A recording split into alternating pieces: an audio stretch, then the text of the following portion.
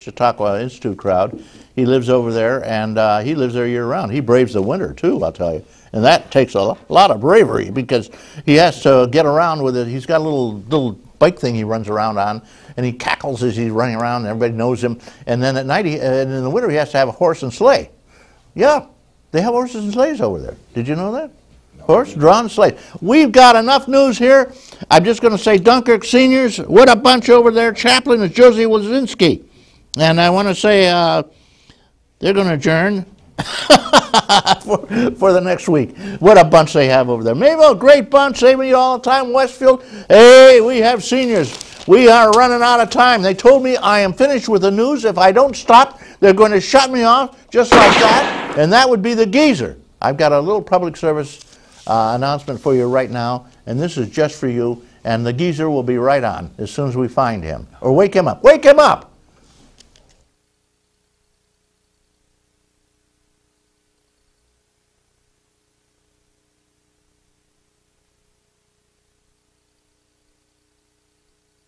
Go, here's the geezer, Mort Fletcher. He shoots from the hip. Mort, you're on the air as we speak.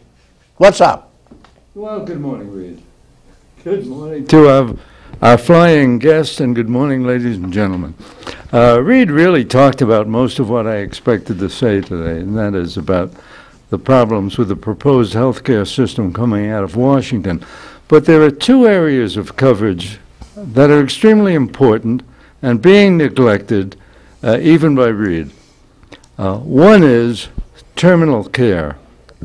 You know, there does come a time in your life, and you need to face up to it, that you have to decide it's too painful, it's not living to be on narcotics, so let me the heck out of here. The only other problem, by the way, is my favorite gripe, partly because it's emptied my treasury. One out of two people my age, and I've said this before, I know, but you can't say it often enough, 1 out of every 2 people my age is in a skilled nursing facility. It is extremely expensive, and Medicare does not pay a nickel for it. And neither is it being considered under the proposed plan coming out of Washington. So if you're a senior and you want to pass on your wealth to your children, you're going to have to do it now or make certain that they shoot you before they put you in a nursing home or more particularly, into an assisted living facility. Reed, thank you. Oh, thank you, Mark. One of the wild rumors, the crazy rumors that they're spreading, the anti-healthcare changes here to make them decent for the people, is that the seniors are going to have to go in every 5 years for counseling on whether they want to live or die. All the stupid things I've ever heard. And I asked them, I said, well, you know, I called one and I said, you know, I'm interested in this. Well, they couldn't tell me much about it. I said, well, I just want to know, say I decide I want to die. You can't commit suicide in New York State. So what are you going to do? Shoot me on the spot, or are you going to give me a one-way ticket to Oregon, where it is legal to have assisted suicide? Give me a break, guys. Don't ask me about the ninja seniors who are terminal seniors who have a license to kill like 007. We got a guy here, Dick Miga. He comes on regularly. He has more appearances on this show than any other person alive and well. Or dead, even. Am I alive? Speaks to me, it reminds me of poor Alan, dear man. What a guy he was. You took over his column, huh? Yeah, but he's still there. Oh, he's still taking? Oh, yes. No kidding. Yes. I heard long ago he passed on. No. Oh, okay. No. I thought that's why you took over his show. No. His program. You still write a wonderful article for the Dunkirk Disturber, right? Observer. Excuse me, ladies and gentlemen. Okay, Dick. First of all, how'd you get started into birding? I mean, you're a real pro.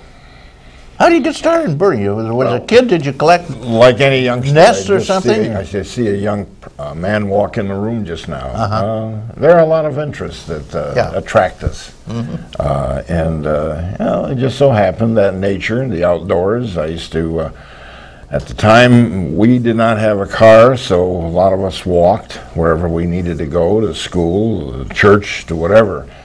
And living in the old First Ward, which is still the same First Ward in Dunkirk, I would walk all the way to what we call the Cliffs, which was a very interesting location east of Dunkirk, and a pretty good hike for for anybody.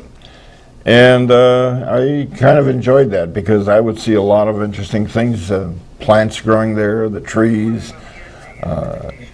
and am I doing something wrong? They said that you're rambling. I'm rambling? No, continue this. I'm kidding. He said that the public PSA is now ready to roll, but we will wait until you finish your thought. They told me when I came on the show I'd be on with the Rambling Rex, so you're But in any event, the outdoors, I think, is a natural attraction for anybody. People like to go outdoors, and they learn to identify. Some people may specialize in plants, some people specialize in insects, some people specialize in other things. It just so happened that birding attracted me. I enjoyed the hawks. I enjoyed the birds that were found around the home. In fact, my article is entitled Nature. And when I write for both the Post-Journal and the Observer, I see the Observer has now moved me to Sundays. They haven't replaced any church services yet, thank God. But is that a move up or move down? Well, you're asking me? Yeah. It's a move up, naturally. Sunday is a better place to be, huh? I guess so. Yeah, yeah. Well, I don't know. I don't know if the circulation is increased. It is higher. It is higher because a lot of people go down and buy it at the newsstand. Could be, who don't have a subscription. So I bet it does go up. You get more people. Yeah. So and I see this young man here running the camera. He has a lot of interest. I was very active in sports. I played basketball, baseball, football. And I bet you played that one that has a bird. What's that, badminton? Badminton, yeah. I got you on that one, didn't I? So, in any event, there are a lot of things that attract us, especially when we're youngsters. Okay, I'm going to take a time out now. Okay. You finish that thought, and we'll pick up on it in a minute. It's PSA time! Ta-da!